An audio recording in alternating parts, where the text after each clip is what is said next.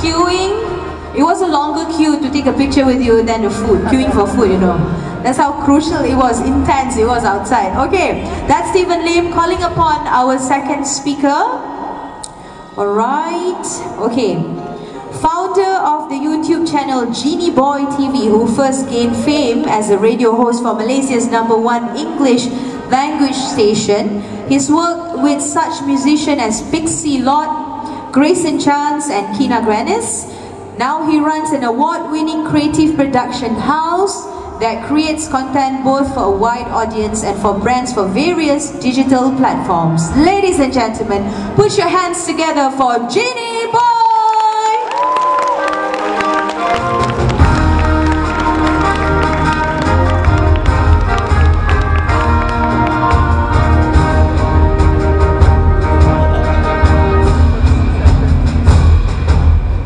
Alright, and now calling upon our third speaker on stage, one of Southeast Asia's most recognized and successful young entrepreneurs. Joel is currently the founder of Fave, a leading mobile payment and reward platform with strong presence in Malaysia, Singapore and Indonesia. Ladies and gentlemen, put your hands together for Joel Neo, founder of Fave.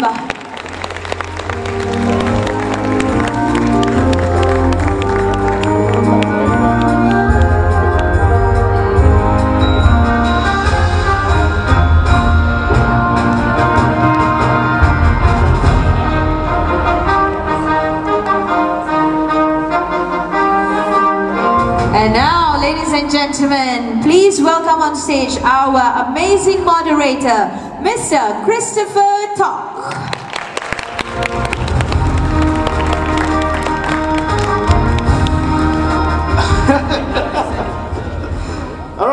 All right, wow, this is the session we've been waiting for. I think all of us are excited to have these three gentlemen who are all taller than me, more handsomer than me, and probably earn so much more than me. And probably a lot of us as well. So I think this is a good session to talk about brand storytelling, right? It is about brand storytelling. Brand storytelling is, to me, the most important thing for every person, brand, and company out there, even B2B brands right now. Because brand storytelling does a lot of things, right? One of the things that it does is that it reduces our ad spend, right? How did you hear of these brands? Did they have to pay for the brands? Did you have to see that on their Facebook ads? Did you have to see it on posters, digital ads? No, you didn't. All you need to do was to open up your Facebook or your YouTube feed, and you'll see their content like displayed proudly to you with over 1 million views, and that itself is pure marketing. And for you, you'll be sharing them, you'll be talking about it, you'll be putting comments, and when you do that, your friends will be seeing it, and that's how all these people got famous, right? But is it really as easy to do this? Was it easy to just create videos and immediately expect 100,000 views, 100,000 comments, 100,000 shares? Was it that easy? And this is exactly what we want to hear from our panelists. So this is how we're going to do this. I'm going to invite our panelists to share about their story, how they got from zero to hero, and and after that, after all three is done, we're going to sit them down and pose some really tough questions. So I don't want you to just rely on myself. I'll be expecting questions from you as well. So please prepare some questions for our gentlemen here, because they'll be more than happy to answer them, right? Okay, good. They're not nodding, but they are agreeing in their hearts. Okay, so without further ado, I'll invite our first speaker, right, Jinny. Jin will be sharing about how he made it, and I think it's a really good story. I, for one, have been following him since the My Generosity video. Was that? How many of you watched the My Generosity video? Yeah? Oh, not many of you. Oh, okay. And you know, and that to me was amazing, right? It was a video of unity. It was a video that in the times of while everybody is like trying to fight each other, they're like, oh wow, look, that was my past. That was how I grew up in Sekolah Rendah, and the games I used to play. So it was so warm, it was so good that after that, every other video that he produced was basically, you know, shared by me, seen by me, and probably all my other friends. So please welcome Jinny Boy of Jinny Boy TV. Hi, I'm supposed to stand here, right? Okay, cool. This is very awkward, but some of you may know me as this guy who makes videos on YouTube. Some of you may know me from a radio station called Hits FM. For those of you who know me from Hits FM, you're old. Because that was me about 8 to 9 years ago. I started a YouTube channel because I was in traditional media. I was doing radio, and I saw this huge amount of content on the digital platform. At that point in time, we only had Vimeo, we had Blogspot, and we had all those bloggers, and we didn't have Instagram. Instagram wasn't great yet. We had YouTube. And I discovered YouTube when I was in Australia, when the internet connection was 10 times faster than Malaysian internet connection. And when you press play, you don't have a buffer logo.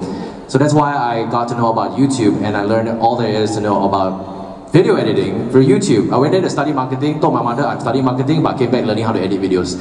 So that's basically me. Just like most of you, I started as a marketing executive in Astro. I was writing scripts and commercials for radio. So all the commercials that you hear on radio, I apologize, but of course some of them stuck with you. So some of the campaigns that you hear on radio, that's what I used to do. And what happened after that was I was offered a job in radio, and I did it for 7 years.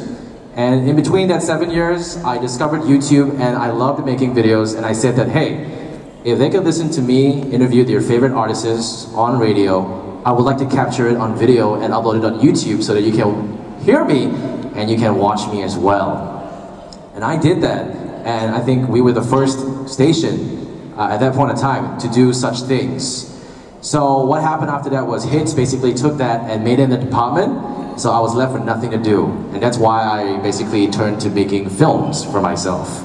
I wrote stuff that I thought were funny, and the only person that thought it was funny was my mom and my wife, girlfriend back then.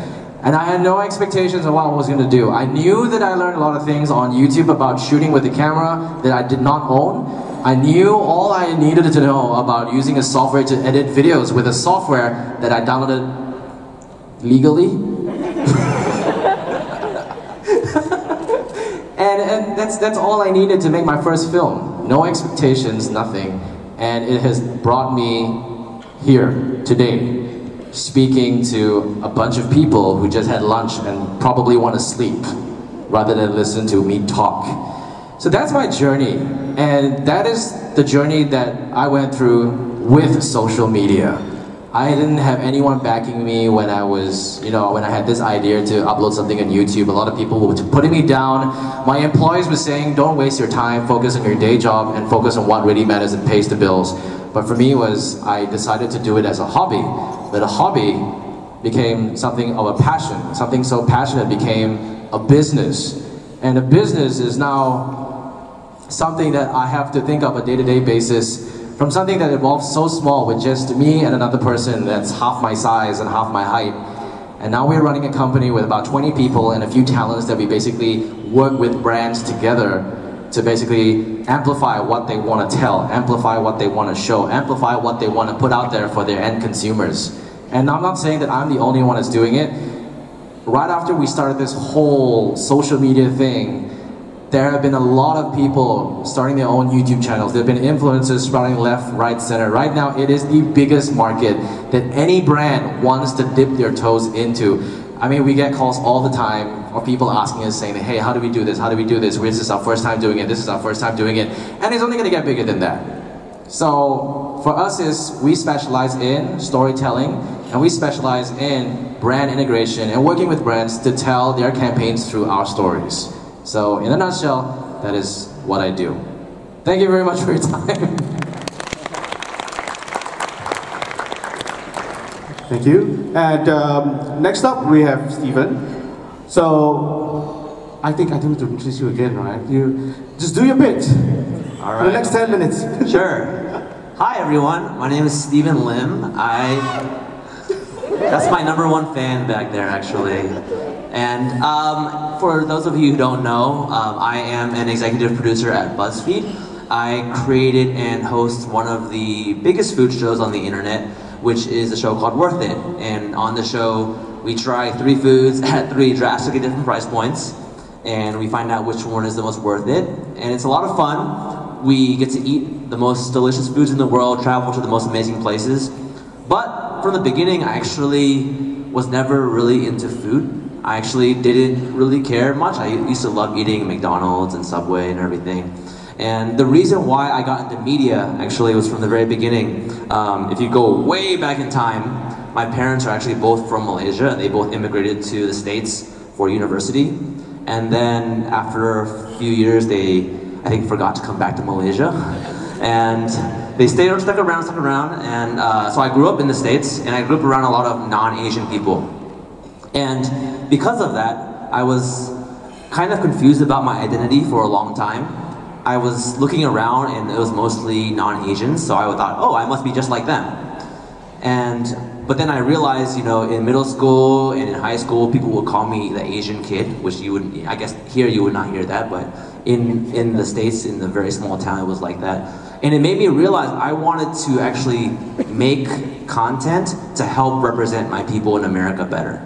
Because I felt like people didn't even, like, people would be like, oh, you are Chinese, right? So you're from China. And I would say, no, my family's from Malaysia. And they would say, okay, where or what is Malaysia? They don't even know.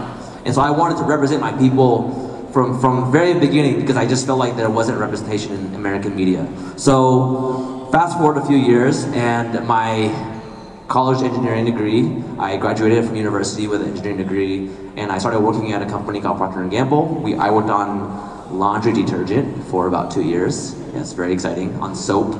And I actually realized though that I did not care about soap.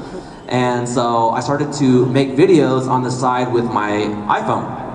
And in my free time, I would just pull out my phone and I would start writing scripts and I would start shooting stuff. And I realized that I really fell in love with the process of making videos. And then that was like, I can combine this passion for making videos with my desire to make content for Asians in America and use that to tell my own story. And so I've been in now YouTube for about 6 or 7 years now, and you know, I would say the first 3 or 4 years of that was just a process of learning how to make content. A lot of failures, a lot of videos that were not very good, and over time though, I made a video that did go viral on the internet. The video is called Asian Parents React to I Love You, where I called my mom and told her I love her, and I recorded her reaction. It's very cute and heartwarming, so you can look at that later. And so BuzzFeed saw that video, and they called me and they told me to come work for them. And so that was actually the beginning of me at BuzzFeed. And my goal from the beginning was never to be on camera, actually. I just wanted to make content that represented my people, like I've been saying. And so I would make these videos that were like really, really hardcore kind of, you know, identity videos. And the non-Asians that watched it didn't really care about it. And I was like, why don't you guys care about who I am? And then I realized the way that I can communicate with these people, the best way I can actually connect with them is through the medium of food. Because food is this universal language that anybody from any corner of the world to the other corner will all have the same language, which is their taste. And that actually was the reason why I started to do food content, so that I could talk about my identity and talk about my upbringing and my story. And so over time, I started to think of different concepts and what are ways that I could just connect with different people. And with that, you know, everybody thinks about food, and they also think about money. And so the whole premise of the show is we do like a $5 burger, and we eat a $10 burger, and then we eat like a $500 burger.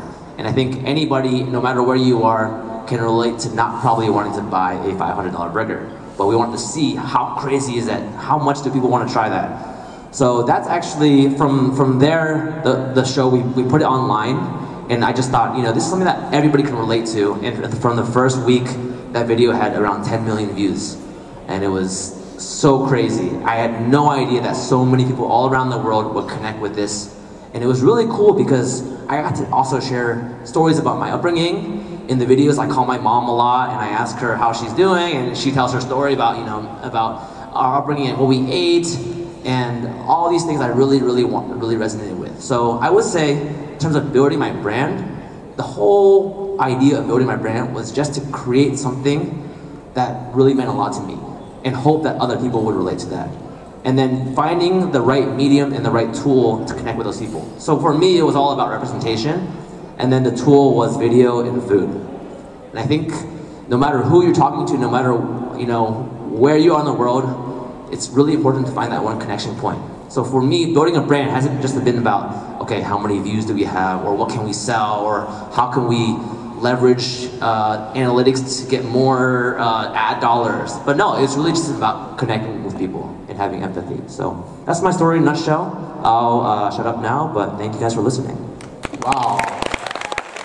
Guys, I don't know about you, but I'm tearing. I'm tearing because I had this dream a long time ago, and everyone was saying, Malaysia is boring, there's nobody who can create good content. And before this whole the Jinny Boy thing came up and all the other Dan Cruz and all, sometimes we fail to see the people who are doing great things. And this is the guy, Stephen is the guy that talks about Malaysia, even though he's technically not Malaysian. Are you Malaysian? You're not, right? Technically, I say that I'm Malaysian Chinese American. That's what I say. There you go, yeah. There you go. So can we have a round of applause for Stephen? Proud, Malaysian Chinese American. Okay, think about it for a second. Oh.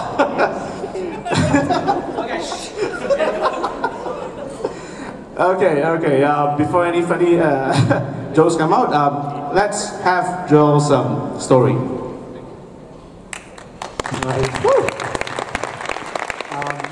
Right, so good afternoon everyone. So I don't have a surname Lim, right? So there's Jin Lim, Steve Lim, Joel Lim, right? A lot of diversity on this couch, for Asian kids. So a bit different, right? Since they started with their parents, so I'm forced and compelled to start with my parents as well. So my mom and my dad, they're educationists. My mom's a teacher at my school. So my life was kind of charted that I could only have 4 options, which was either being a lawyer, doctor, engineer, or accountant, ever since I grew up, right? When I was growing up, then one day I realized that I was not interested in any of those 4 professions, and I wanted to start a company. I wanted to build like a startup. So I didn't know where to get started, and back then in 2007, people were still watching television. So that was when Jinny Boy was not famous yet. He was still, you're just listening to his voice. Were you speaking on radio? 2007? Okay, not yet. Yeah. He's probably still in college. Right? So at that point of time, people were still watching TV. And so somehow there was this very popular TV show called The Apprentice, where Donald Trump was the guy who was firing people. And somehow now he's the president of the United States of America. So, and it's kind of strange if you think about it. It was, not more than, it's kind of like around 10 years ago.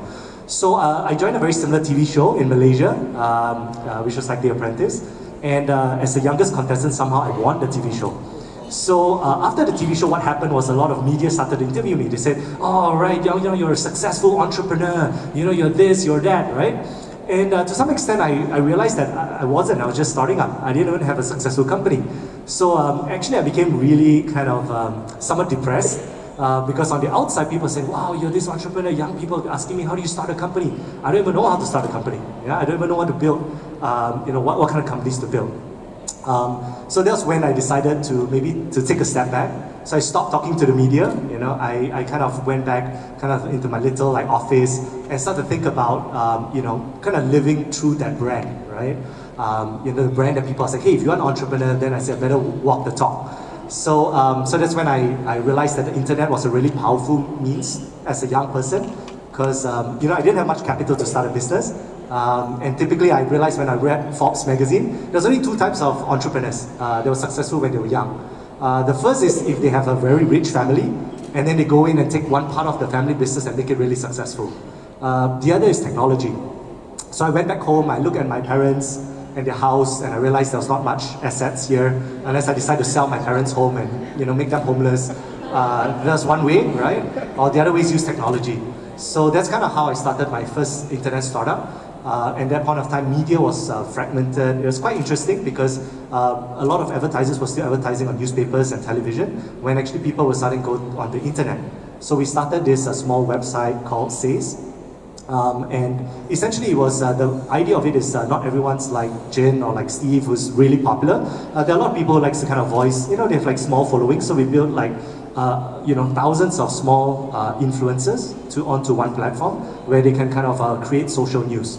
So we believe that news was going to be created by people and going to be read by people online.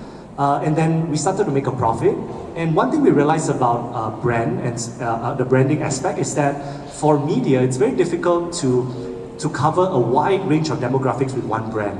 So like SAYS was very urban, was English speaking. It was very hard to penetrate Chinese speaking or Malay speaking individuals. Old, young, they're all very different. So then we started to look into media companies, and we realized the largest media companies were all, has all grown through mergers and acquisitions. So we started to take some of our profits and we started to buy companies.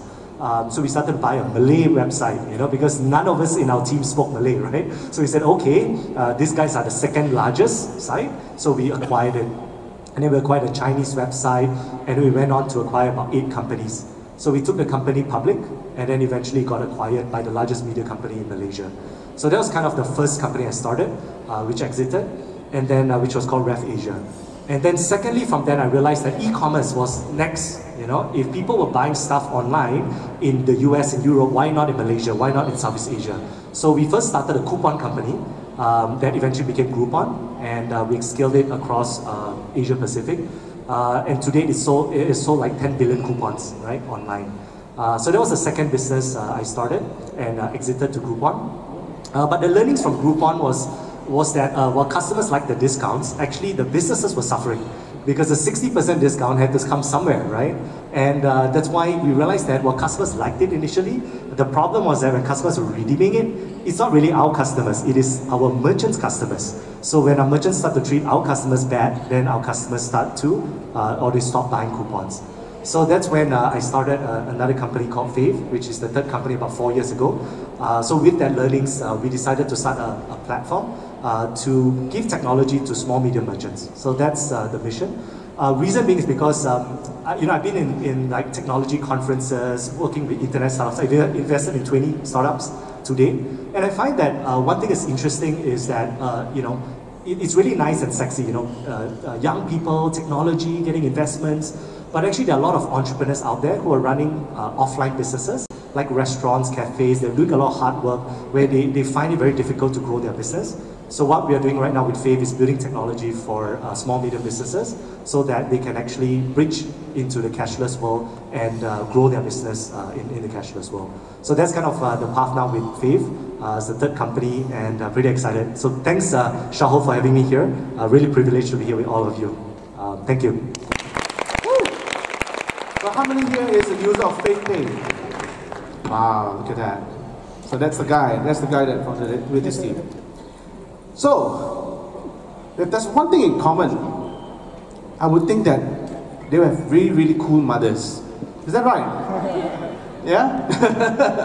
So, I'm kidding. But storytelling, brand storytelling, I think puts a big major feature on how these guys achieve their success. And if I'm you, I probably want to know what's the secret, what's the underlying secret behind building the large brands that you guys have built, right? So Joel, maybe you can share with us what made you know, your 3 brands so successful. Why would people trust you know, their money, their time, and you know, FavePay wasn't easy, right? For these people to believe that, oh, there's something that can replace something that I'm used to using cash. That must not be easy. So what have you built within the brands that made it so successful as it is now? Yeah, so I think for maybe my perspective and Jin and Steve may be a bit different. So so what we do is you know, we're a startup where we you know, we sort of build platforms. And these platforms typically connects businesses and consumers. So oftentimes, maybe everyone in this room would understand how a consumer views a platform, which is typically it's cheaper, faster, and easier, right? I mean, typically these are the 3 key value propositions for a customer. But oftentimes, actually, there's a business element to it. So the success of how we've grown is actually, a lot of it is starting on the business side. We work with about 20,000 small, medium business owners today to actually help them to go cashless And as they go cashless, we create a lot of different services for them, like loyalty service, voucher service. There's table ordering as well, we just launched. So you can kind of, for consumer, you can scan the QR code on the table in Singapore, and you can order your food and it comes to you within a couple of minutes. So things like that. So we built that platform that connects small business with consumers. But a lot of the hard work, 90% starts on the business side. Because if the business doesn't use the service or the technology, then it doesn't work for the consumer. So I think our secret sauce is actually working on the business. Right. So you would say that having a focus of the brand to the consumers was a major role, because I mean you literally have to follow what they want and not what you want. Yeah. Okay. Cool. Jin, I mean, you know, when you first started this, you said yourself that a lot of people will not, like, you know, didn't believe that you'll be the brand that you are today. And you know, it must have stopped you at some point, like, you know, what you doing this? I mean, you had a future in as a radio jockey, right? And you could be doing many things, acting and all these things. So why build your own brand? How important was it to you? Yeah, I could have been an actor, but then again, there's a saying that you have a face for radio, and ta-da! Okay, so when I was working in traditional media, well, when you're working under someone, when you're working for an employer, a lot of people think that radio DJs get the limelight and it's amazing, but at the end of the day, it's the same thing. It's the same as everybody going for a 9-to-5 job. We still are employees, we still have a job to do, just our job scopes are completely different. When I was in traditional media, everything was just told to me and I had to follow every instruction. No matter how I wanted to basically sort of spread my wings a little bit and be a little bit different, we were governed by a lot of rules and laws and legalization that didn't allow us to kind of, like, you know, do certain things that we wanted to do. So in other words, you know, when you work for such a huge corporate company, there are rules, there's a lot of guidelines that you need to follow and stuff. Which is not wrong. It's okay. I mean, it's the way it is. It's just how a big company works. But for me, because I was surrounded by so much creativity, like, you know, I met so many artists working in radio. I met so many actors. I met so many musicians. I met, you know, whoever you listen to. There's chances are I have interviewed them before.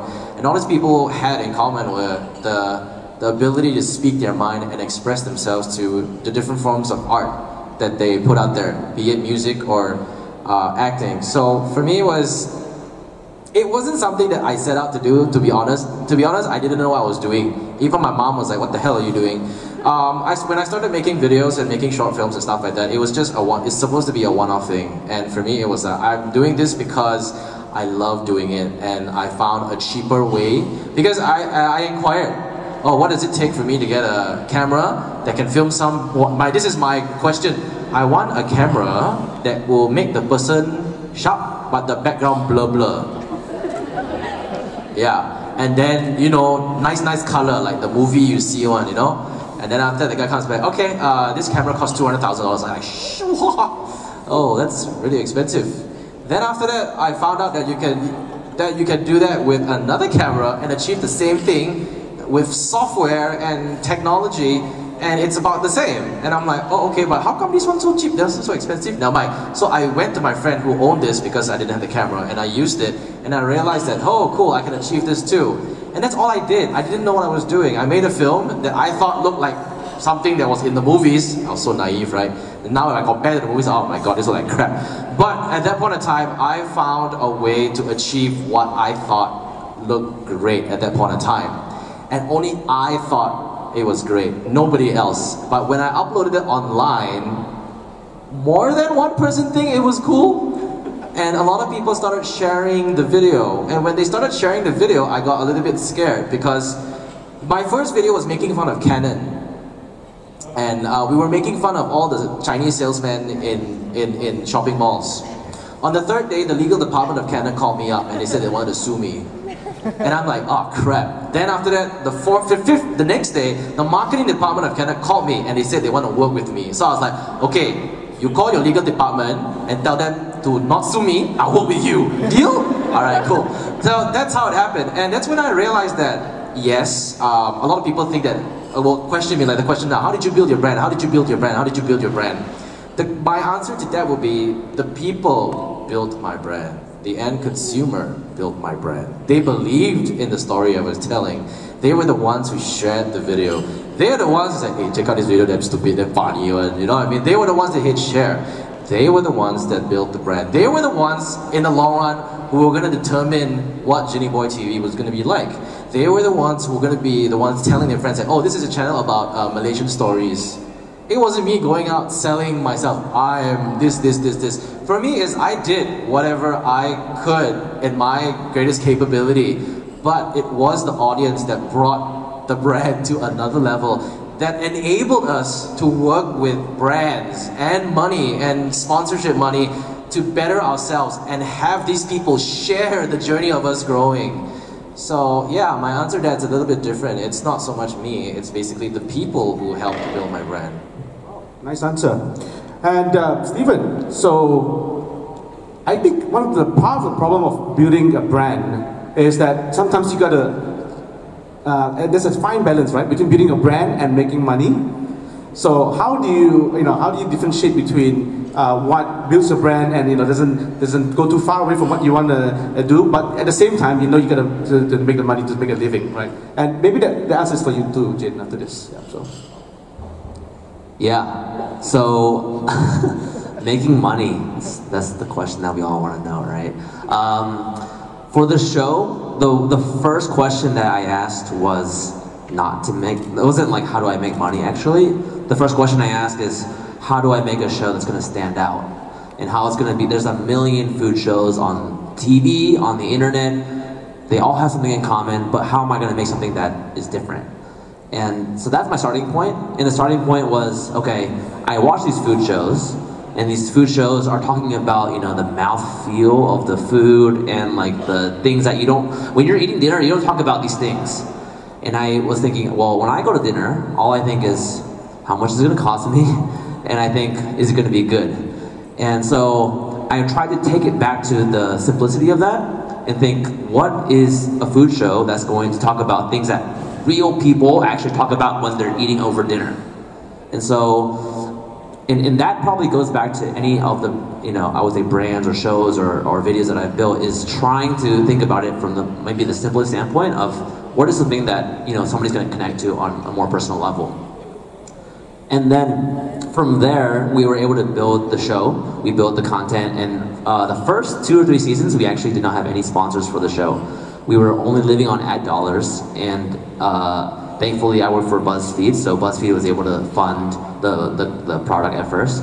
But over time, then we had to figure out, okay, how are we going to integrate brands into the show? And a lot of brands would come in and say, oh, we're McDonald's, can you do a video where you compare McDonald's hash brown to like McDonald's Big Mac?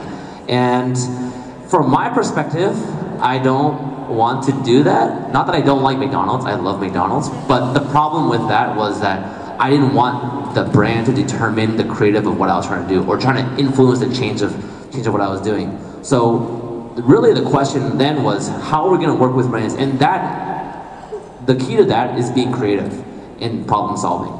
So if we do want to work with McDonald's, we want to work with them in a way where they're not sponsoring a food episode, but maybe they can sponsor a non-food episode. That way the audience is not going to be like, oh, McDonald's is influencing you guys too much to kind of sell your product. Instead, why don't we just integrate McDonald's into maybe a video about cars?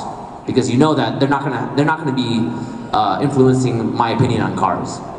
So that's something that we had to work around in terms of like, okay, going to the brand saying, we don't want to do what you're saying, but we have a better idea. We have something that actually we think will resonate with the audience more. They're actually going to love it. And so the last few seasons, actually, we've been working with different brands, trying to integrate items into our show that makes sense. And that's really what's keeping it afloat now, is advertising. So the last season of Worth It, we actually are driving a BMW. We're working with BMW for this one. And, it's like, they're not influencing the creator of the show, but we just drive around in the car and everybody's happy. So we try to really just be creative and manage expectation with the brands. And that's probably, the number one thing.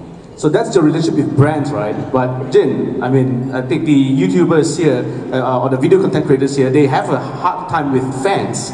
So the more ads you do, the more they're gonna say, oh, you know, that's not who you are, and you know, I believe in you, but now you're selling us short. So how do you deal with that? I block them. I'm kidding. In the industry that we are working in, it takes a lot of education towards the clients that we work with, and a lot of trial and error, and a lot of case study. Like, when someone comes up to you and gives you X amount of money, they'd be like, the first thing that goes to the top of their mind is, I'm gonna make whatever I spend worth it. And I want to make sure that I make my money's worth in terms of like, oh, I'm sponsoring this short film. I want to make sure that my brand goes here.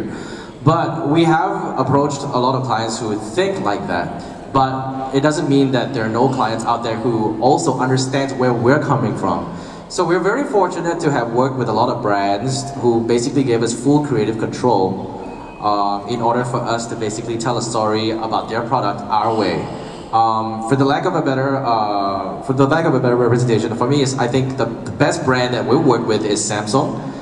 We've been working with Samsung for almost like 5 years right now, and at one point of time, what they wanted us to do was to create content that we usually do on our channel and place it up on their platform. Like, if they came up to me and said, hey, look, I've got the S8.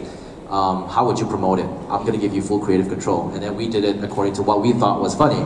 And then they enjoyed the relationship and the creativity that we were giving because it was a little bit more relatable in that sense.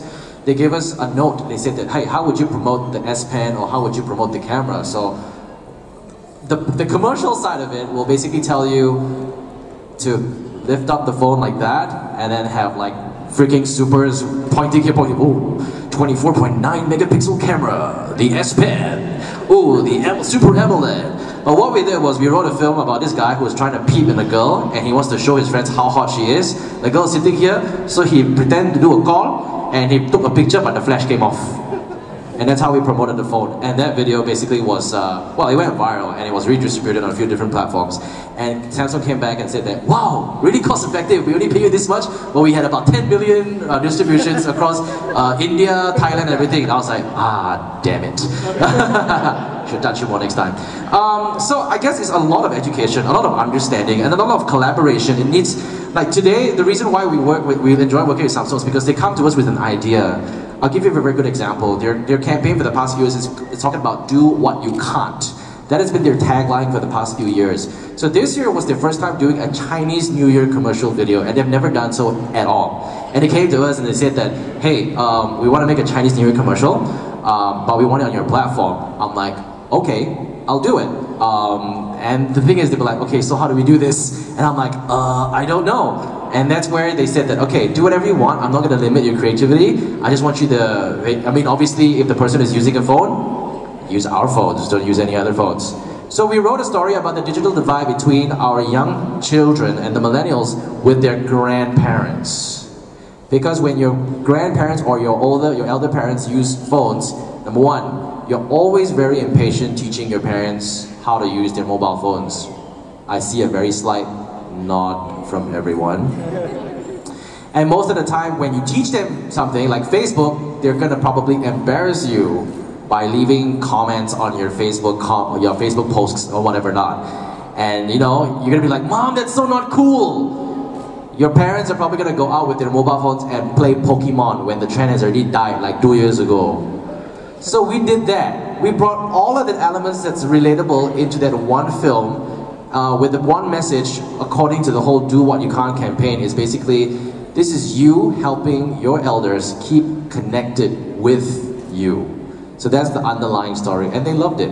So when we released it in Malaysia, it resonated so well with all of the audiences. Singapore came, took our video, released it in Singapore as a Singapore's Chinese New Year commercial. So it's all about educating, it's all about collaborating, it's all about understanding what they want, and it's all about them understanding what works best on your platform. Because to be honest, if they wanted something completely different, they could have gone to another creator. They didn't. There's not only Jinny Boy TV in Malaysia, there's so many, there's MGAG, there's Soam Jen, there's Dan Koo Productions, there's Greenfields, there's so many for you to choose from. You know, you can have like 10 different pitches from 10 different YouTube channels. But of course, the brand at the end of the day makes the decision who works the best with us. Yeah. Wow, I hope the brands here are listening to this, and you know, Please spend with us, thank you. good plug. Okay, guys, so let's open this conversation, question and answers to all of you guys. So, anyone wants to ask the first question? Come on, guys. I just literally told them that there will be a lot of people who will be asking questions. Okay, there you go. One, thank you. Two, behind there. All right, so we have a few now. Anyone, Mike, please, guys? I can just yell if you really want me to at this point. Okay, do it. Okay. Hi, I'm Christine. I'm from BFM, but my question is slightly more personal. So I was wondering, especially for Jinny Boy specifically, you had to deal with multiple transitions in your career, not just from working for a corporation and then becoming an independent content creator, to also starting your own business and taking that into like that space. So what was that second transition like specific? Oh, thanks. Right now. Maybe you can repeat your question. I was trying very hard because, you know, I'm old. I'm a bit deaf. Alright, I'll repeat the question for everyone to hear too. So, basically my question was that you have gone through a lot of career transitions in your life. Not only from working for a corporation with those resources to becoming an independent content creator, but then moving from that to starting your own business, right? So, I wanted to ask about that second transition specifically, and what were the challenges that you faced in that, and how have you kind of dealt with that? Oh. The biggest problem with that second transition, when after I realized that okay, I was creating content and I should start a business for what I'm doing right now, right? The biggest problem I had was, you know, okay, to be honest, I wish I had Joel's brains, so at least I know how to run a business and then sell my company for millions and millions of dollars and then exit. But the biggest challenge with that was, yeah, understanding how a business runs. To be honest, we don't know. But it doesn't mean that that shouldn't limit you. For me, I was too afraid to go out and ask help from people, because most of the time people be like, huh? What do you mean? We were in a position where, to be honest, we were I would say, it's not a great thing to say this, we were the first to do it. And when we were trying to monetize it, it was tough, because a lot of production houses hated us because they thought we were spoiling the market. A lot of media agencies or media houses, even Astro, or I'm not sure whether BFM, but Yeah, like, we're cool. Yeah, the traditional media thought that, what are these guys? They're spoiling the market, you know. And I have friends from Astro coming to me and saying that, hey, you guys are spoiling the market, lah, you know. But when we talk to clients and stuff like that, you know, they'd be like, okay, yeah, we're cheaper. So the thing is, so that was one problem. How do we charge, you know? If we want to charge something like what production houses charge us, they'd be like, oh, I'd rather go to a production house. But when we charge too cheap, you know, people will be like, oh, you guys are just like freaking spoiling the market and you're bringing everything down. So those were some of the challenges I faced when running a business. And of course, the bigger challenges when you get brands involved with your original content is the flexibility on how much you want to let the brand dictate whatever you put up online. And for me I was very protective of whatever I put online. So that's why for the first year I was broke, because we didn't do any brand deals. The first brand deal we ever did, the first brand deal, and today I will always talk about this, is a brand deal that we did with a college, INTI college. They came up to us and their brief is very simple. Hey, Teachers Day is coming, I want you to make a video about teachers. That's it. And what they wanted was to take that video and put it into a CD. Wow. I know, right? A CD, a compact disc, and distributed to teachers around the Klang Valley and in Malaysia with a rose, saying that, thank you teachers, you are the best. So we wrote a film about teachers, and you know, and it became a big 360 campaign where we had the video online, we had the CDs be distributed to teachers, who will then come back and say, I'd rather watch it online because, you know, I don't have a CD-ROM at home. And, you know, it worked really, really well for them. And then when we did that, a lot of other brands came up to us and say, hey, we want to work with you too. But it was a very big problem in trying to help them understand that, hey, it's not about me trying to mention your brands 10,000 times in 3 minutes so that people will understand what we're promoting. Because I'd like to think that our viewers are not dumb. Our viewers are very, very smart. You know, when they choose to watch whatever you're putting out there, Our audiences basically choose what to consume, and they're not. It's not hard for them to realize whether it's a collaboration or it's a non-collaboration. You know what I mean? So those were some of the challenges, but the thing is, education is key. That's the most important thing. You have to constantly basically talk to your clients. You need to constantly work with other brands and bring these case studies to your clients and tell them, hey, this is a campaign that we did with HB. It worked. Would you like to do the same thing? If you'd like to do the same thing, here are some stories that we want you to sponsor. No? Okay, cool. What's your brief? Alright, we're gonna go back, talk our team. This is what we can do. Will this work for you? Yes or no? Be very honest about it. If it doesn't work for you, then okay, cool. Let's not force it. Maybe you should look for maybe BFM who'll be more than happy to basically be a little bit more direct and more informational. Maybe says.com, you know, for people who are writing articles who'll be able to integrate. There's the whole industry is so large that it doesn't just rely on one platform to market your brand. And we are very open with our brands. Look, if we don't cut it for you, don't force yourself on us. It's not that we don't want your money, we want your money. Yeah, we want your money. But if it doesn't work for us, it's gonna hurt our brand, it's gonna hurt our credibility, and it's gonna hurt your credibility as a brand as well. So, yeah, that's an ongoing struggle until today.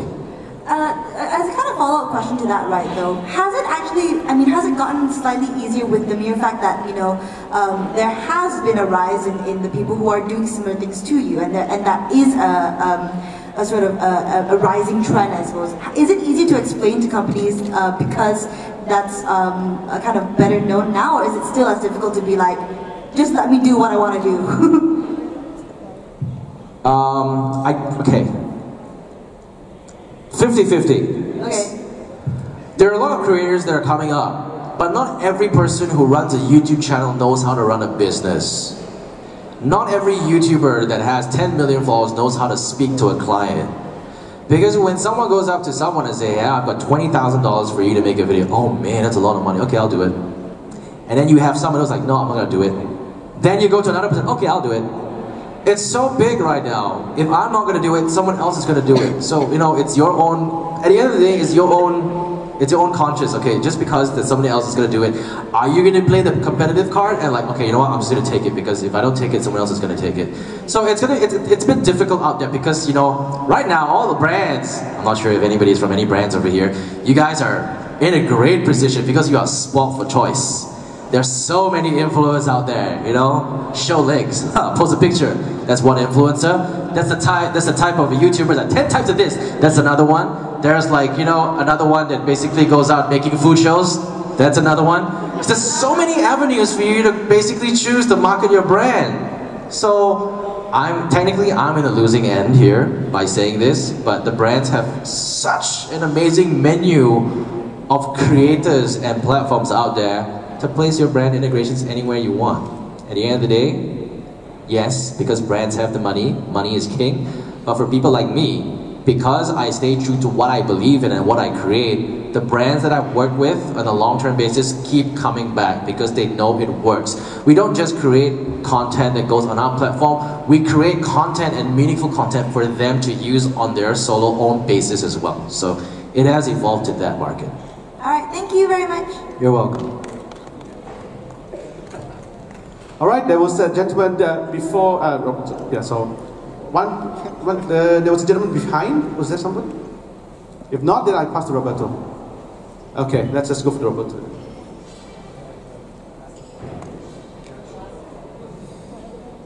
The last resort, right? Hey, hi guys. So this is a question that's probably going to be more appropriate for Joel. Joel, you shouldn't be surprised that I'm asking you a question. But no, I mean, like, obviously when it comes to storytelling and brand storytelling, it's all the rage right now, right? It's the trend, there's a whole ton of content about brand storytelling, you need to incorporate it in your business, etc. Now obviously for a business that is based on content, like, you know, like Steven and Jinny Boy, of course, it's your bread and butter, right? But Joel is somebody who's built, you know, multiple businesses in the more traditional vein, right, of offering some sort of service or some sort of product, you know, a more straightforward kind of thing, which doesn't necessarily rely on having a fancy story. At which point, like let's maybe talk about fave, right? The transition of fave.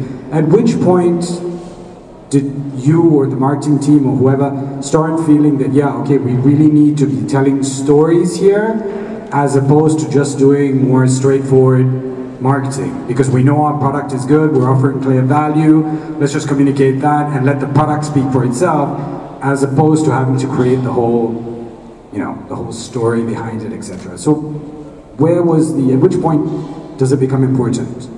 Yeah, I think for us, so as a company, actually the most important starting point for brand storytelling is internally, right? It's our employees. So reason being, for example, Fave today has like 400 plus employees. So if our employees today does not understand what we are trying to do, that's 80% of our costs or 90% of our costs every single month. And oftentimes maybe you guys are in organizations where you are not clear why is the company doing what you're, why is the company doing a certain things, right? And oftentimes in the technology space, we evolve extremely quick. So if you look at it year on year, like last year, Fave was very different to 2 years ago and this year. So in fact, like I spend a lot of time, not so much of external brand storytelling, but actually internal brand storytelling. And oftentimes that is a self-reflection, right? Because a lot of times the extension of what we believe the company should be then extends out to all the different individuals in the team as well. So I think that's the first starting point. If you are not clear in your own company why your company is doing a certain thing, or why are they doing, yeah, so I think that's the first question to ask, whether you are an employee or whether you are the employer. Yeah? I think once we are clear on that, as a platform, really our brand is what our customers say about us, or what our merchants say about us. So, essentially, when we first started Fave, within 6 months we actually did a management buyout and acquired the Groupon business. So the first 1 year was a struggle to build the Fave brand because it was a local brand, like it started in Kuala Lumpur, Bangsa South. We were in 3 markets, Malaysia, Singapore, Indonesia. So everyone, like consumers, called us Pink Groupon for 1 year, right? People that joined the company said, oh yeah, I'm joining the Pink Groupon company. And that really kind of riled me up, right? Because that's exactly not, that was not what we wanted to be, right? So we are Pink Groupon for 1 year. Our investors call us Pink Groupon as well, right? But what I realized over time, when the breakthrough happened for us was somewhere about 18 months ago when I was in Singapore. So I was on the cab and then just talking to some of the, I always like to talk to kind of cab drivers because they are actually the real pulse of the society, right? And somehow one of the taxi drivers talked about Fave. He said, hey, you're in Singapore, why don't you use Fave to pay, right? And I thought, wow, that's like, you know, I kind of recorded it and sent it to the team because that's the first time someone actually did not call us a Pink Groupon, right? And someone actually narrated Fave in a way that we wanted it to be. So I think oftentimes for a brand or for a company, really I think it's what the customers say about us, as much as we can fabricate stories and so on, but eventually it's the value that we create for our customers. Speaking of which, I think I'd like to bring up this fantastic story that I found out from Fave. Internal brand storytelling is not just necessarily just for internal, right? Because you're creating advocates out of your staff. And what they did recently, I think a few months ago only, is that one of the problems that they face is that they have 400 staffs. And sometimes, you know, as such a big company, you kind of forget how it feels like to connect with your staff. So what they've done for, I can't remember what day it was, but Joel and I think a few of the leadership team drove to one of the staff's house to interview their parents. And that video, I think a couple of guys, and that video was shared on social media, and that went viral. That was talking about the heart of what Fave is all about. So it's about the people as well. So do you have something more to share about that? That was a brilliant thing. Yeah, we didn't burn it into CDs. We made sure we didn't do that. I mean, that's a really great example of how, like, you don't have to go far out. You think of something crazy like a whole rebrand to tell a story. Sometimes you can just look within and you find the best stories from there to create the brand that you want. So, okay, any other questions from the crowd? Oh yes, please.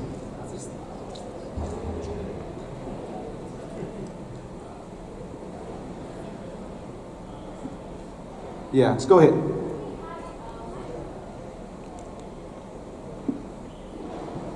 Hi, my question is for Jinny Boy and Steven. So, I know the early days when you start as a YouTuber or a content creator, you get both kind of feedbacks, negative and positive. So I'll just go with the feedbacks where you don't feel very good and the content isn't appreciated. So my question is, how do you deal with that, and how did you dealt with that in the earlier days? Because I'm sure it's different when you started and how it is right now. So when a content fails, how do you manage that internally and also with your team? I'll start off, and I will say that I really think when I first started making YouTube videos, the advice that I got was don't read the comments, just ignore everything, fight through it, don't listen to it. And then I realized that there is so much power in the comments, and there's so much knowledge that if I'm willing to be, I guess, be self-aware and accepting and understanding that people actually online, I would say actually most comments are very helpful and are providing helpful feedback. And that's actually what I think the internet thrives on as opposed to television. Television, you can make a whole season of stuff and you don't even know if people like it or not. But on the internet, you'll know right away that someone's gonna like it. And so actually, the first thing is I think we love feedback, and we actually try to read as much as we can so that we can understand and grow. And the second part of it is regarding failure. I realized working at Buzzfeed, the culture is really to fail and fail fast and fail as much as you possibly can, because and actually when I make videos now, it's so easy to just, you know, repeat the same formula over and over again and just, you know, kind of be successful in that way. But the better key I think I've learned is to try new things and then to see what was different about it. And sometimes you succeed, sometimes you exceed expectations, and sometimes you fail. But when you fail, you actually learn twice as much as when you're successful. So I really have learned to embrace quote-unquote failure and seeing it more as a gateway to more information. For me, I take every content that I upload on YouTube as a failure because I always feel that, like for me I'm not afraid to fail, because when I was young, my mom made it such a huge deal that if you fail your exams, no girl is gonna come and date you. You're not gonna find a job and everything. So I've always been very afraid. I wasn't the best at studies. I didn't fail, but I did fail some. I graduated. I was not the best student, but somehow I've been invited to be on this stage to talk to to be on the same stage with really influential people. Yeah, and it's okay. You can clap, no problem. I like it. I like it when you clap. Clap again. I feel powerful. So where I'm really getting at is, a lot of people think that it's a huge deal to fail, but for me it was, I think from young, I've always thought that everything that I did was a failure. It's just that the only thing, it's so cliche to say this, it's just that I never stopped, or I never gave up even though I failed, right? Because, yeah, I mean, I think I'm getting somewhere. I'm in MITEC talking to you guys. I've met so many amazing people around the world, such as Steven. I'm working with big brands, so, you know, I don't, like a lot of people tend to like, I remember Chris telling me just now, oh yeah, I need you to go up there and tell your success story. It's like, how am I a success story? I don't understand whether I'm successful yet or not. So, failure is something that I'm not afraid of. I'm always happy to fail, because like what Steven said, you know, when you fail, you learn. And when you learn, you know, you do things that are obviously better. If you fail and you do something that's worse than your failure, then okay, please quit. But you know, no one's gonna fail and then repeat the same mistake again. If you're gonna date a girl that cheated on you, are you gonna date the same girl again? No. Alright? Or a guy, sorry, in your case. I'm sorry, I'm trying to be equal here. And for the other, with regards to the other one, which is comments and negativity, like a very good example, for like, I'll share an example. I need everybody's participation over here. How many of you in this, I need you to put up your hands, right? How many of you love, oh wait, I gotta choose my question correctly. How many of you think Malaysian food is better than Singaporean food? And there are some people who did not put up their hands. Being in a country that's in Malaysia, that I would assume that everyone's Malaysian, I would have expected everybody to put up their hands. Yet, I could not influence 100% of everyone over here to say that Malaysian food is the best. Because why? Everybody is different, and everybody has their own opinion. If I were to ask a question, any other different questions, the answers and the results will be different. So I never thought that.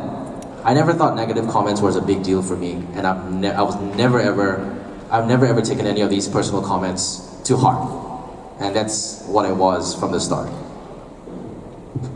Because you've locked them, just kidding. So the question is to both of you. So like, you know, Stephen, you work for an MNC, right? Buzzfeed under, you know, Universal branding. So how different is a content creator in an MNC setting as opposed to like Jinny, you know, you're an SME, you start from scratch. So how different in both your opinions, you know? And another question will be for Joel later. I'm sure there's a lot of similarities in what we're doing. I will say the thing about working at BuzzFeed is that there is a bottom line, which is the profit. And so I have to think, okay, I'm a creative. I just want to, honestly, I went into this industry because I just want to make good content. I just want to be creative. But because I work at BuzzFeed, I have to find the small intersection of my desire and BuzzFeed's desire, because they're paying me a salary, and it's fair for them to ask me to do that, and see where that middle ground is. So I do think, like, for example, the show that I make, it's something where I can talk about my culture, but I had to frame it in a way that people would watch it, we'd have an audience, and BuzzFeed would see that there's value added to it. So, you know, I'm sure for you, bottom line is important, even though, you know.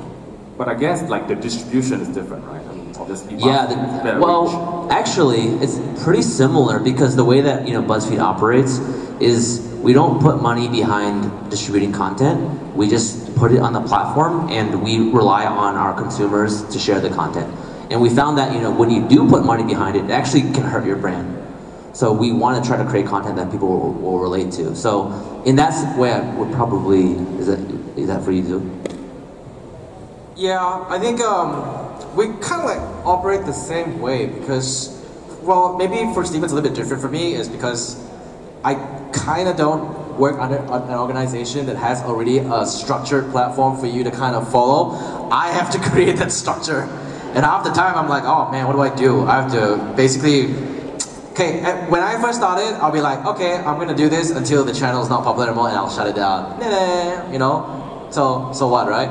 But when I started hiring employees and realized that their lives depend on me, and some of them are like, you know, gonna lead on to your lives and get married, when they tell me those things, I'm like, oh crap, I need to be responsible now. So that's where it's, you know, you need to make a lot of sacrifices. You need to make a lot of decisions. Initially, like for me, it's a little bit different because the brand was built out of my nickname. But right now, if you kind of notice that all the videos that we put up, you don't see my face. You don't, why am I doing that? It's because I want it to sustain. I want people to come for the content, not the face. I mean, look, this guy has a face for radio. Go figure. You know, no one's gonna come back. And because of this beautiful, handsome face, by the way, was already taken and married, I have a kid. So for me, it's basically to build the brand for, like for me, yes, it started with me. Yes, people knew it for me, but for me is I'm slowly trying to walk away from the whole fact that people come and watch Jinny Boy TV because of the face. People are coming for the content. And that, you know, for me, what I'm trying to say is it gradually changes. It has to change. Time changes a lot. I do have an example. I think we do have more money to work with advertising and distribution. So there was a time when we actually made billboards for our show in America. But you know what? Those billboards had like very little effect to the show, which is interesting. Even as much marketing dollars we can put in, at the end of the day, it's the storytelling that's going to connect with people. And so we stopped doing billboards, we stopped doing that kind of stuff because it doesn't actually have an impact from our standpoint. And for Joel, just wondering, like you have actually created 2 successful brands. I mean, there's 3 you mentioned on the screen, but I only know 2. Sorry about that. So of the 2, like you know, as a brand owner or creator, and how do you perceive influencers and you know, hard on the stories and content? Does it, impact the brand? How do you perceive it from a brand owner perspective? Yeah, so I think the different take is what is the objective of the brand, right, that we are creating. So oftentimes, unfortunately, as compared to say Jin or Steve, they've built a very strong personal brand. So I think the different challenges that they would face, which is, for example, transitioning when it's the companies to be less dependent, right, on them. But whereas in the case when you build a company in such where it's not driven by a strong external personal brand, then really it's about asking a question: what is this company supposed to do? What value does it create? I think there was one simple question earlier was around how to make money, right? I think that's an interesting question. So I find maybe just to start with that, I mean, every business model needs to, of course you need to be passionate what you do and to start a company, but eventually this question of how to make money would come in, as you need to sustain employees and to grow the business. Actually, it's very simple. The answer is there's only two ways that you actually make money as a business, right? First is either you help other people to make more money, or number two is you help other people to save more money, right? So, and that's something that when you start a business or when you're kind of building a brand, you have to ask that question. And oftentimes, I think, so for example, content brands. So actually RefAsia is an advertising platform. So we've got like Says.com, Obulan, and all this, we've got like 5 million monthly active users that accesses the platform. Oftentimes, actually, it's hard to make money as an advertising platform because it's sometimes difficult to show the attribution of what we do that drives the revenue of a company, that helps them to make more money. So there's typically advertising businesses, generally it's, if it's not trackable, it's actually quite hard to scale. Whereas the biggest advertisers today that are making the most money is Google and Facebook, because every single click, right, is tracked all the way attributed to a sale and it's a dollar. And that's where they're taking the majority of, the lion's share of advertising dollars. So, so in any business that you're in, really it's usually two things, right? It's either you're helping your suppliers or your businesses or your partners kind of save money, or you're helping them to grow their business, right, or to make money. So essentially, I think that's kind of what drives growth of a company. Thank you. I've got this burning question while this all is going on. So all three of you are public faces of sorts, and in brand storytelling, it's sometimes about how do you differentiate between the brand and the owners. So is it important that the brand owners themselves play a role in the brand storytelling of the brand? For example, Joel, I mean, you put out a birthday note, right? Every time you have your birthday, and in that birthday note you get shared 100 times, 200 times, and those are your learnings in the things that you do. And some may say that this has also helped the fact that people believe in the brands that you work in. So is that really important, or can we dissociate a brand owner with the brand that he's supposed to go? Yeah, I think typically, when a founder starts a company, it's usually there's a certain personal mission associated with it. So for me, I merely see a company as just a group of people that loves working with each other to a common goal, right? And I always put kind of the group of people as the first priority. So a lot of people that actually started with me in my early 20s, 10 years ago, is still working together with me, even though we have built 3 different companies together.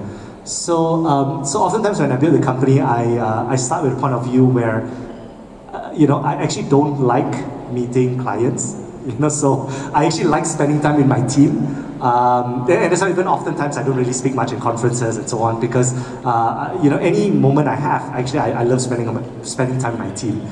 Because the company is just a group of them that's all trying to achieve their personal goals collectively within the company, right? So, yeah, and that's why, like, when I write birthday notes, it's mainly for me to reflect and share it internally with the team, right?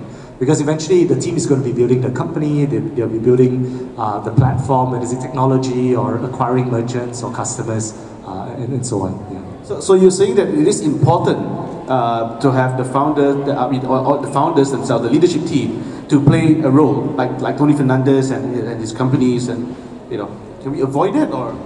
No, absolutely. So I think a lot of times we really underestimate what companies can be in the long run, right? Because every large company that we see out there today all started as a small company. All started in a 500 square feet room with no windows, right? Every single company, Apple to Google to Facebook, the ones that we know today, right? So same thing, I think right now, some of us here have like small, medium-sized companies, but hopefully we'll see, right, these companies to become giants in the future. So, I think I think it's...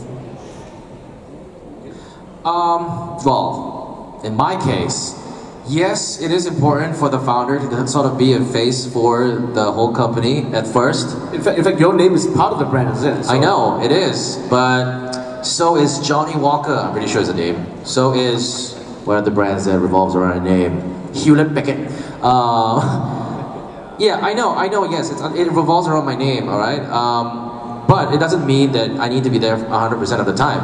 I'm pretty sure, well, I'm not sure if how much everyone goes into the details of my videos, but all of the videos that you watch on my channel right now is not directed by me, it's not written by me, and it's not produced by me, I don't do anything. I know it's making me sound like a lazy person, but you know why I do that? It's because I'm giving an opportunity for upcoming and rising directors and producers to basically come on my platform and tell stories. My team, the youngest person is 23 years old, and he produced his first movie. And why do I allow that? Because if he's gonna basically go out and work for a production house, it's probably gonna be a personal assistant, it's gonna be a PA, it's gonna be an intern, he's probably not gonna be basically rising up the production ladder in another like 4 or 5 years. For me, as I believe and I invest very heavily in the younger culture, the younger mindset, because for different businesses it's different, right? Maybe for your company, you invest more in people who are very well versed in tech. For me, I very much invest in the younger generation who are creative. Because what is creative and what is interesting to you may not be interesting to the younger generation. And what they find interesting, like dabbing or the bottle flip, may not be interesting to people like us. And for me, I have a brand that has to be kept relevant to the pop culture. So that's why I always give an opportunity for the team, and I really love my team because they're the ones who basically run the entire show for the channel today. And if you do watch any of our films, please do leave a comment and congratulate some of the people who direct our films because they work really, really hard to basically put out something that is really, really high quality for everyone to watch. And it is absolutely free of charge for you guys to watch. Yes, Stephen? Yeah, I can just add a little bit. I do think that, people say when they invest in businesses, they invest in people, they invest in the founders. And I will say, as we've developed our small team with Worth It and as we're building our own brands, the one thing that I've come back to is that it's most important to have this overarching vision that everybody can latch onto. And that's something that we can all connect to. And I've always heard I don't know if this is actually true, I'm not married, so I don't know, but I've heard that marriages that have a higher common goal oftentimes can be more successful, whether that's a kid or whether that's a belief or something. And I think that's actually can be also true with businesses as well and with visions, because I think ultimately when you're building a team and you're trying to do that, you really have to have this higher common goal, otherwise the whole thing will fall apart. Okay, any other questions from here? All right, that's the lady behind. Someone get the mic to her, please. On the left.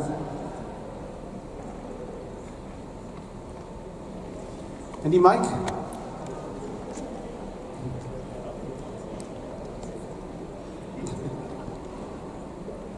Okay, right, I think microphone's coming. Sorry, just give us a moment. Okay, there's someone running over. Just get ready. Prepare the questions.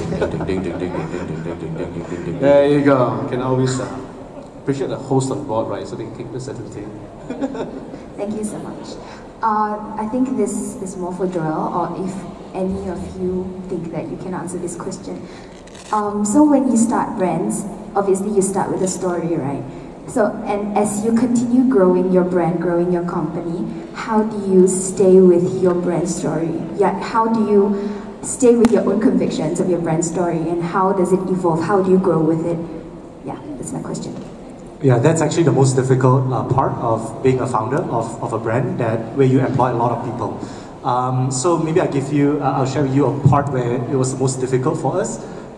So the first founding group that started Fave, actually we didn't start Fave first. We actually started this company called KFit, which was a fitness platform.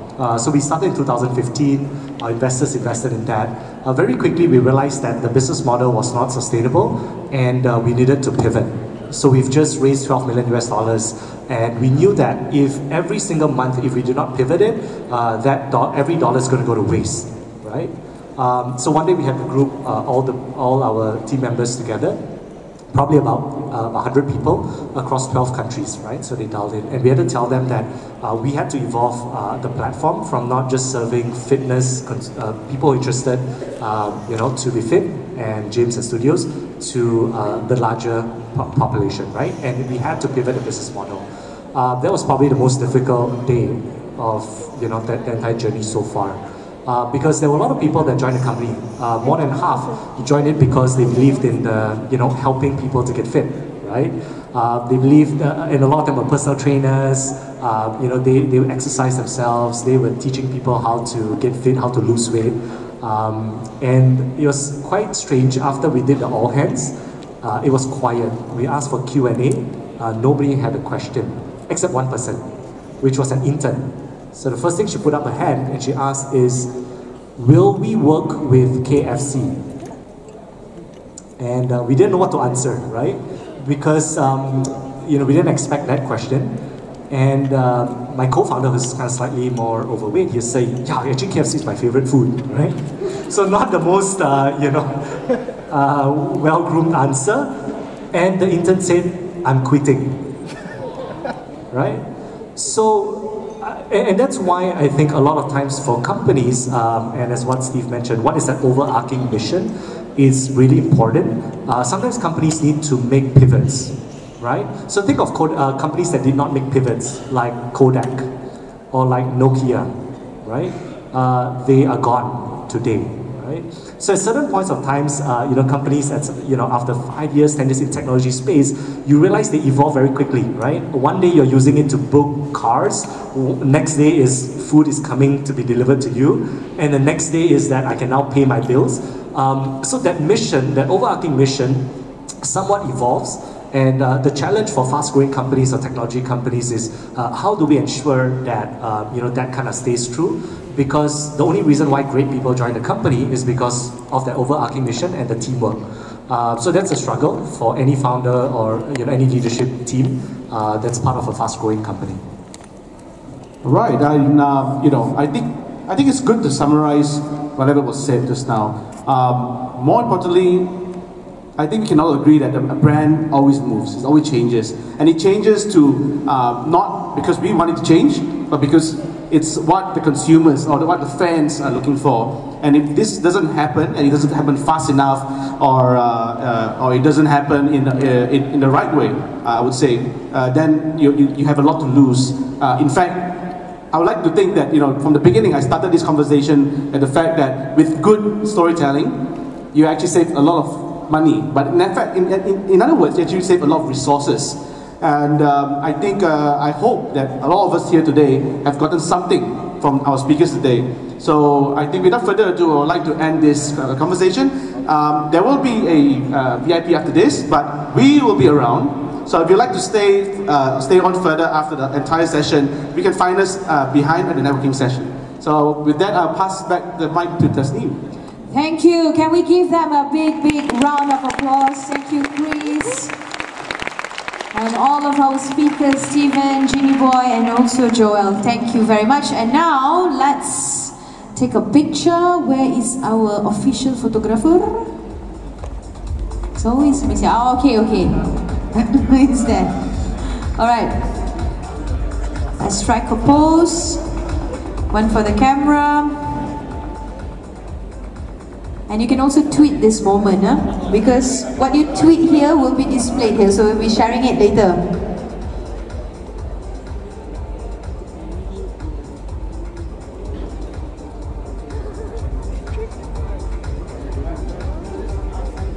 Okay, what do you call that thing? Love thing? Yes, spread love. Yes. Alright, so once again, ayo kita berikan tepukan gemuruh untuk speaker-speaker kita dan juga moderator. Terima kasih.